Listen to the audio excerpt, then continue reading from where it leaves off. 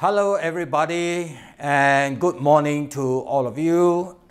Well, it has already been more than 2 months we are not able to meet together in church for a service. However, as we all have been saying, church continues. The church is not closed. The building is, but the church is not closed. And I bring you greetings from my home where I am sharing with you this message. And also we want to welcome all of you who are sitting at home right now observing our service. We are glad that you have joined us.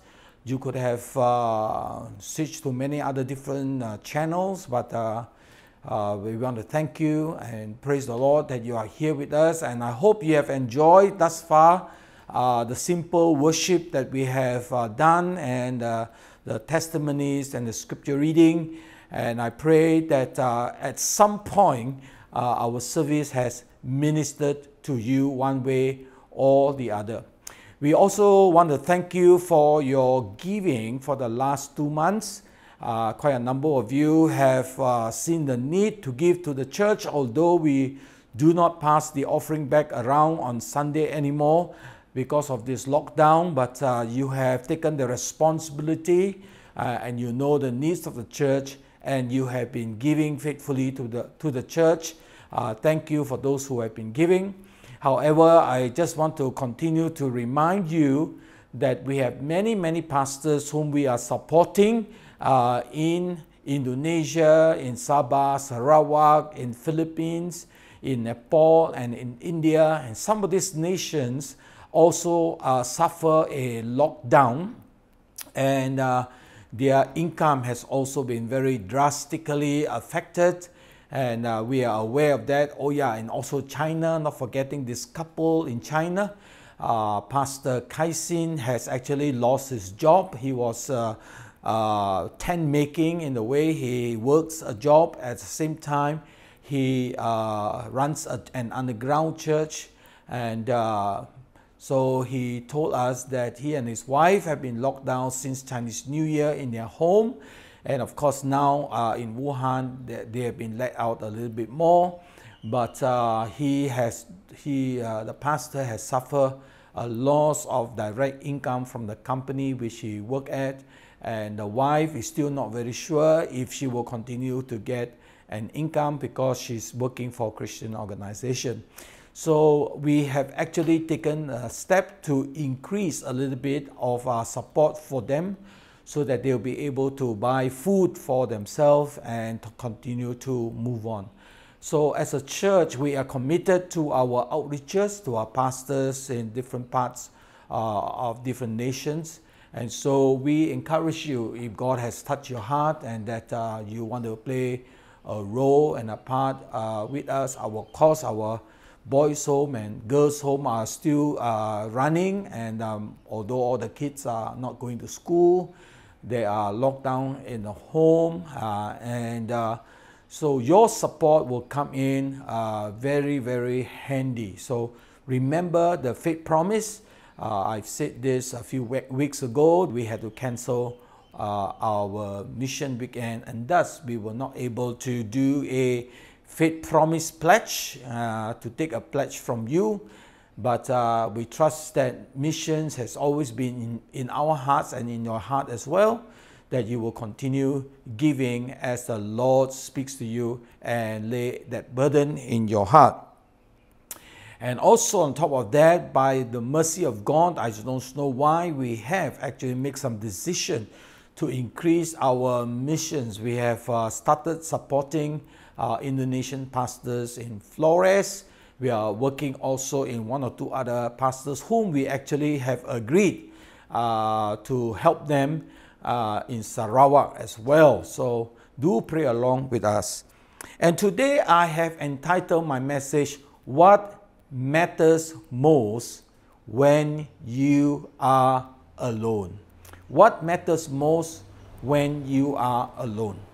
At this point where there is a lockdown, where the church fellowship, so to speak, have to close, and we are only able to meet one another via social network, It's very different from the norm now. Most of the time you spend time with your family, and if particularly you are the only Christian in your family, then my heart goes with you, and to pray that you will remain strong. But I have a message to bring to you. What matters most when you are alone? In the sense of the word, we are alone, very much alone. We no longer can depend on church services to encourage us, although we are doing this online, but it's very different from meeting together. You're not able to go to a cell group or to a prayer meeting, and whatever which we have been doing in the norm. And I've taken my text from the book of Daniel, and there are a bit of similarities between Daniel and you and I, although Daniel was not in a lockdown, but he was very much alone. And I remember about 8 years ago, I preached this message in church, but now we are in a very, very different light. And I want to highlight a few thoughts with you. Let's look at Daniel chapter 6, verse 1 to 3. I will just read these 3 verses first. It pleased Darius to set over the kingdom 120 satraps to be over the whole kingdom, and over these 3 governors, of whom Daniel was one. And the satrap might give account to them, so that the king would suffer no loss. Then this Daniel distinguished himself above the governors and satraps, because an excellent spirit was in him, and the king gave thought to settling him over the whole realm. I just want to put this in understanding that Daniel was brought into exile. His homeland was Canaan land, of course, and because of the war, Daniel had been brought from his home to the Persian Empire. And here he is plunged into a different nation, a different people, different language, different religion, and definitely for us in this lockdown, in a sense, church fellowship is taken away from us. For Daniel, it is the same. He no longer can go to the temple with his brothers and sisters, no longer can observe the Sabbath with his family, no longer can observe the Passover with his family. And so I believe Daniel faced similar situation, and probably even worse than us. We do not suffer any persecution at all in our country, thank God, to a certain extent. But for Daniel, it was a lot of persecution for him. So we find that here he was alone in a foreign land. Like us, we had no fellowship, no church, no cell groups, no corporate worship, no prayer meeting. And in Daniel's case, he had lots of persecution living in a foreign land. Yet, not only did Daniel survive in Persia, but he actually thrived. In such a situation, what was his secret? He became one of the governors in Persia, second only to the king. The king has set 3 main governors over his kingdom, and Daniel was one of them. And the king, Darius, had plans to make him above all the governors. It would be just like second to him. Now, I want you to imagine with me, if you are one of Daniel's friend, if I'm one of Daniel's friend, I'm back in Canaan land, and I saw how the Persian took my friend away. And for many years, there have been no news. Of course, in those days, no email, no telephone, no WhatsApp, no messages, no social networking. There is no way I could hear no news at all about Daniel. So if I'm Daniel's friend in the land of Canaan, I would think, I think very, very likely he would have left his religion, he would have backslided, he have lost faith in God, and he may have been tortured, or he may have died, or maybe he has followed after the idolatry and followed after the foreign god. We don't know. If you are Daniel's parent, you will be worried sick as to what will happen to him. And suddenly, many years later, you heard of this Daniel. You didn't just hear news of him, you hear fantastic news that Daniel is now a governor in the kingdom of Persia. Who? Daniel? Which Daniel? Hey, the Daniel who was your friend, who visited you, who had dinner with you. That Daniel who stayed in your house, mom and dad, your son is a governor in this foreign land. You and I will want to know what is his secret. And let me just tell you some of his secret. Number one, what matters most when you are alone? Daniel had developed a personal prayer life. I think that matters a lot when you're alone. In Daniel chapter 6, verse 4 to 10, let me continue reading from Daniel chapter 6. So the governor and the satrap sought to find some charge against Daniel concerning the kingdom.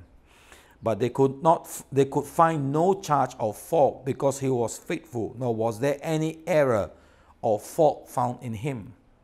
Then this man said, we shall not find any charge against this Daniel unless we find it against him concerning the law of his God. So these governors and satraps thronged before the king and said thus to him, King Darius, live forever. All the governors of the kingdom, the administrators and the satraps, the counselors and advisors have consulted together to establish a royal salute and to make a firm decree that whoever petition any god or man for 30 days except you, O king, shall be cast into the den of lions. Now, O king, establish this decree and sign the writing so that it cannot be changed according to the law of the Medes and Persians, which does not alter. Therefore, King Darius signed the written decree.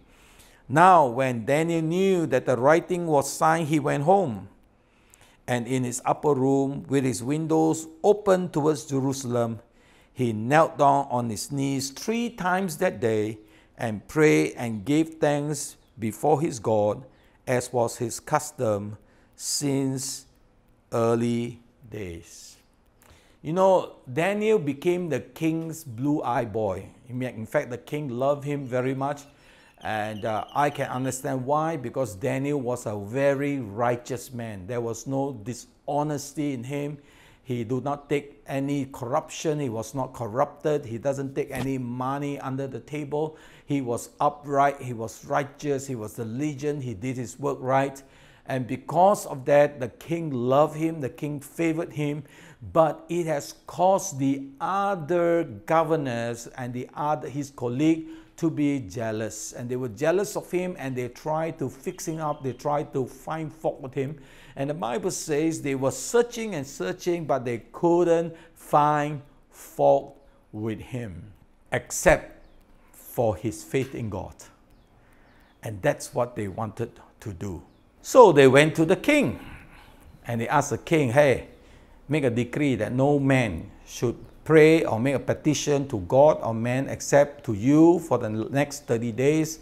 If they break the law, they will be thrown into the lion's den. The king, in his ignorance, signed the decree. The Bible says in verse 10, this is the verse that I really love. In verse 10, and when Daniel knew that the decree was signed, he went home. Would you go home? When you hear that the decree was signed, many of us would go and have meetings, would seek an audience with the king, would try to do something to change. But no, he went home. Home is where he finds refuge in the presence of God. And in his upper room, he went to his upper room, opened the window towards Jerusalem. He knelt down on his knees 3 times a day and prayed and gave thanks before God, as was his custom since early days. Without second thoughts, without thinking, again, without consideration to the risk of his life, he went to his window and he prayed 3 times a day. Such was this man. The Bible says, as was his custom since early day. Daniel has developed a habit since young, and that was to pray.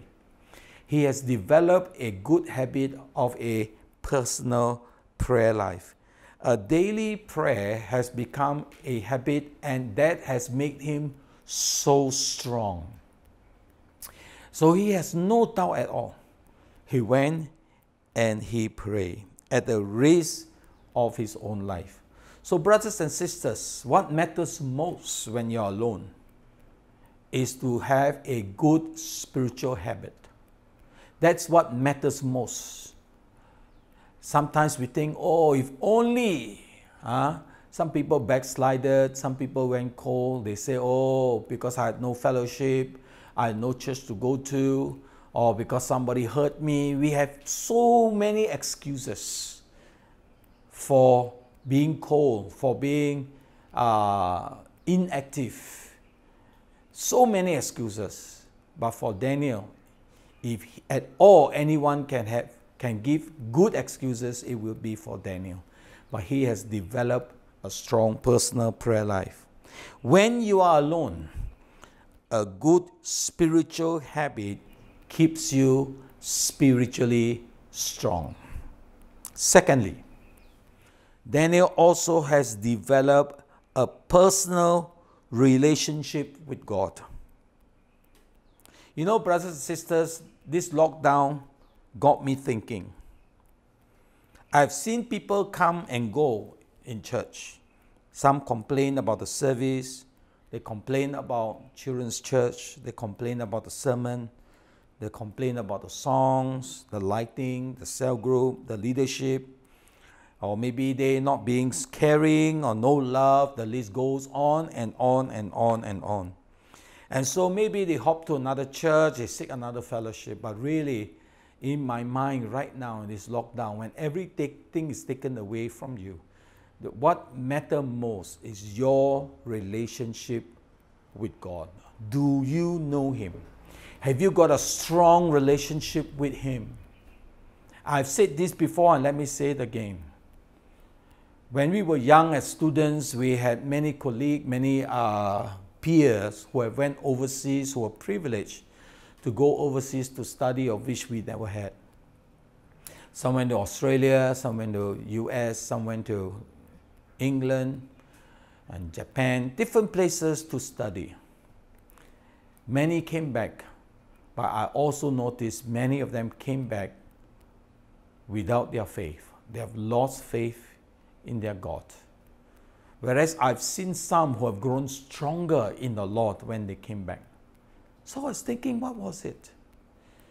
When you are in a foreign land, when you are away from family, when you're away from church, when you're away from everything, what is it that keeps you going? It is your relationship with God. That's the real essence. That's the foundation of your Christian life. Sometimes we complain about so many things. Oh, we say, I have no fellowship, I have no brothers and sisters to help me. I couldn't understand the language. I know some people go to Russia and study. Every church they go to speak Russian. Oh, I have no fellowship, I don't have this, I don't have that. That's why I grew cold. But really, the heart of the matter is how is your relationship with God, especially at this time of the lockdown. I can't be with you in person. I can't pray together with you.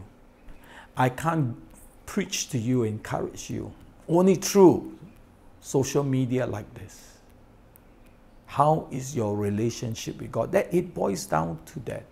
Your relationship with God, which is so vital. See, for Daniel, he was so composed and calm in the midst of a hostile nation. The king, although he favored him, but Daniel knew his God. He had a very strong and deep relationship with God. He knew God like no one else did. That's why in Daniel 11 verse 32 says, the people who know their God shall be strong and carry out great exploit. Daniel could say this because he knew his God. How much do you know God? What is going on deep inside of you? Many of us probably have a very weak relationship with God, or we don't know Him at all. So I encourage you, brothers and sisters, this is the time to develop. Learn to hear Him. Learn to know Him more. Read more of the Word of God. Develop a relationship with God. Are you obedient to Him? Is your relationship with Him strong? When you are alone, are you alone with God? Thirdly, Daniel has developed a personal faith in God. That's very important, developing a personal faith.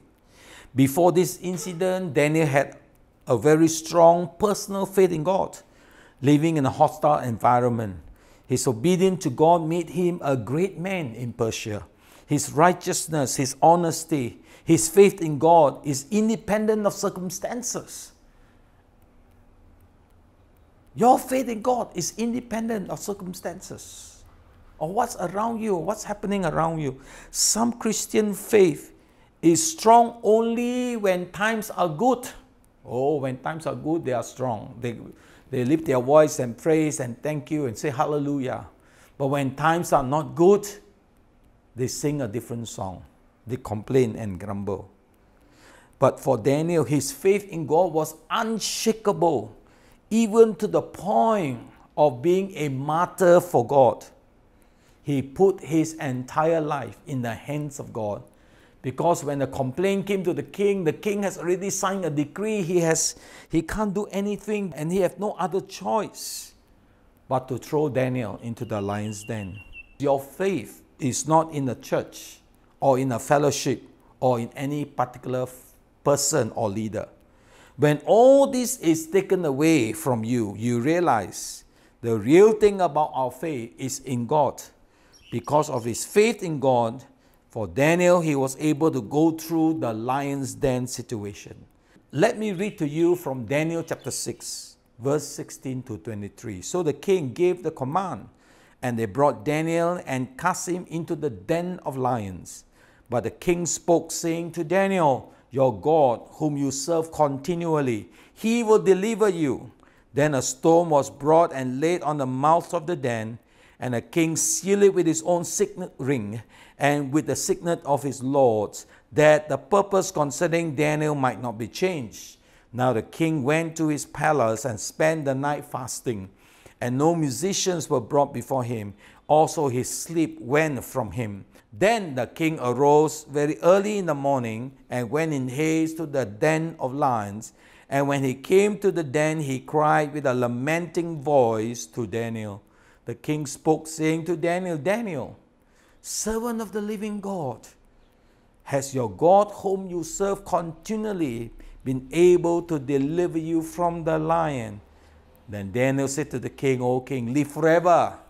My God sent his angel, shut the lion's mouth, and so that they have not hurt me, because I was found innocent before him. And also, O king, I have done no wrong before you. Now the king was exceedingly glad for him and commanded that they should take Daniel up out of the den. So Daniel was taken out of the den, and no injury whatsoever was found on him, because he believed in his God. What a strong faith that Daniel had. The king had no choice but threw him in the lion's den. The Bible says the king went back to his palace. He couldn't sleep, couldn't eat, and refused any entertainment. He was so stressed. But where was Daniel? Daniel was in the midst of the wild and hungry lion, but he was in the will of God. He was trusting and had faith in God. The Bible tells us the Lord shut the lion's mouth and Daniel had a good night's sleep. That is real faith. Real faith is simply trusting in the midst of a storm. In the midst of wild, hungry lion, you can sleep. Why? Because you had faith in God. You know, faith is a very personal thing, especially when you're sick, when you're hit with a disease and a sickness. Lots of people tell you to do different things, but it boils down to your faith in God. What is God telling you? What God is speaking to you? And so your personal faith, I encourage you, which is so important, that you exercise that faith in God. When you are alone, then you know what is your faith based on. Let me just repeat these three things. What matters most when you are alone? Firstly, develop a strong prayer habit. Secondly, develop a personal relationship with God. And thirdly, develop a personal faith in God. Brothers and sisters, when you do that right on the inside of you, and when you develop that, you will weather any storm. Whatever may come, you will continue to be strong. So I encourage you, brothers and sisters, as I pray with you right now. Shall we all bow our heads and let us pray. Heavenly Father, I reach out and I pray for everyone here who is watching this, whether they are in the house or in the office or in the room. I pray right now that you will speak to them regarding their walk with you. Whether they have developed a prayer relationship, a prayer habit with you, whether they have developed a relationship with you, whether they know you, and whether, Lord, their faith is strong in you. I pray for each one right now in the name of Jesus. At a time when you remove so many things from us, and what is really, really, really matters is our relationship with you. I pray, God, that you will strengthen everyone here right now in the name of Jesus. And those who feel like giving up, Lord, I bind that thought in the mighty name of Jesus. Strengthen each and every one of them, Lord. Strengthen each and every one here right now. Father, for those who are not well, I pray for your healing miracle right now. Where they are in their room, heal them in the name of Jesus. Heal them in the name of Jesus. For those who are discouraged, encourage them right now, Father. May your voice, your sweet voice, encourage them and build them. Thank you, Father, for this morning, and thank you for your wonderful presence. In Jesus' name I pray. Amen. Thank you once again, brothers and sisters, for being with me, and I hope you enjoy this week's service and enjoy the message. God bless you and see you again.